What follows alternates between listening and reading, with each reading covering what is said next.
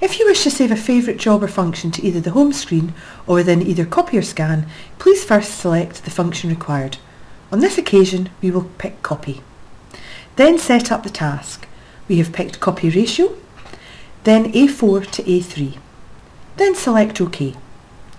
At this point we select Programme Registration. Then a programme number, and then input a job name relevant to the task. You then have the option to cancel the registration, register to the home screen, or finally to the Favourites area within Copy or Scan. You will now be prompted to log in as an administrator with your password.